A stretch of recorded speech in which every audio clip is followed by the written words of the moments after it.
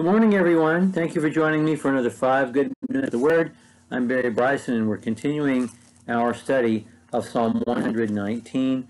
We're up to the letter Tet, which is one of the 2 T's in the Hebrew alphabet. The Hebrew alphabet ends with the letter T, Tov, but this is a different T. And I'm not exactly sure in terms of ancient Hebrew how the pronunciation was that different. But anyway, but I'm sure that it was, thus the need for the 2 letters. We're in verses 65 through 72, and each verse, of course, begins with that letter. He asked in the last section that the Lord teach him his statutes. He looked in the world, and he saw the world full of God's chesed, of God's covenant loyalty, of God keeping his promises to his people, keeping his covenants. And so he asks for deeper understanding, and then he gets it to show the way these sections interlock in the next section, because the next section is a theodicy. Like the book of Job is a theodicy, like the book of Ruth is a theodicy, like so many other passages, especially in the wisdom literature, are theodicies. It is a defense of, a statement of, a declaration of God's own righteousness. That whatever God does is righteous because he is God. God is right in what he does.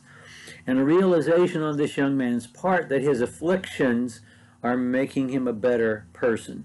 That the afflictions themselves are answering his prayer to learn the statutes of God. It's such a wonderful section and a pivotal section here in the heart of this magnificent, massive, and yet intimate and personal song. So let's read verses 65 through 72. You have dealt well with your servant, O Lord, according to your word. Teach me good discernment and knowledge, for I believe in your commandments. Before I was afflicted, I went astray, but now I keep your word.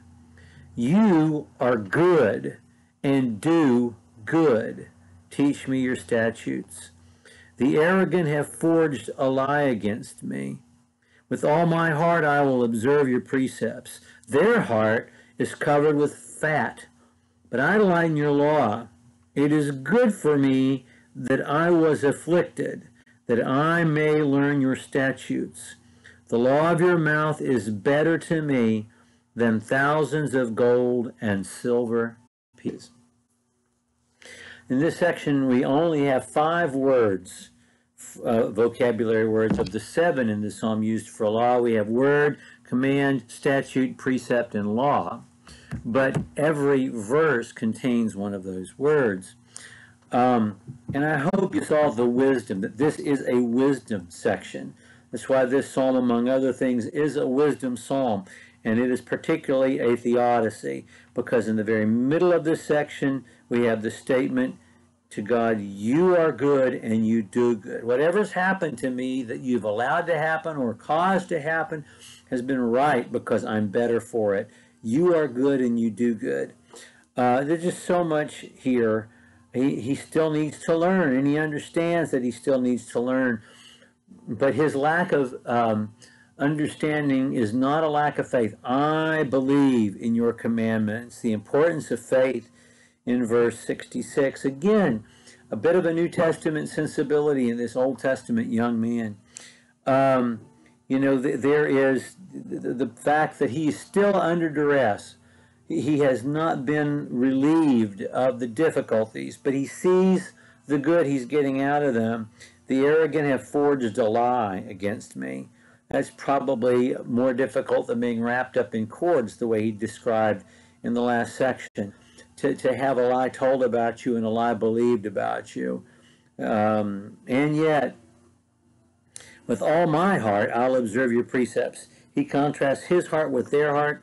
Their heart is covered in fat. I know that with our 21st century sensibility, we want to see that as him saying, their heart is flabby, my heart is strong. But that's not what he's really saying. It ought to be covered in fat. And that means that they're experiencing wealth and abundance. that they are living in luxury and enjoying that luxury. But I have a different luxury. I have a different wealth. Their heart is covered in fat, but I delight in your law. And then just the wisdom of verse 71. It is good for me that I was afflicted, that I may learn your statutes. How many of us ever reach that level of understanding, wisdom, patience, thanksgiving with God? And then as he will continue to say, this is precious to me. This is, later on he'll say, this is as sweet in my mouth as honey. And here he says, the law of your mouth is better to me than thousands of gold and silver pieces. Well, thank you for joining me for another 5 good minutes with the Word. Next time we're up to the letter Yod, which is the first letter in God's name. And we'll begin with verse 73. Thank you for joining me.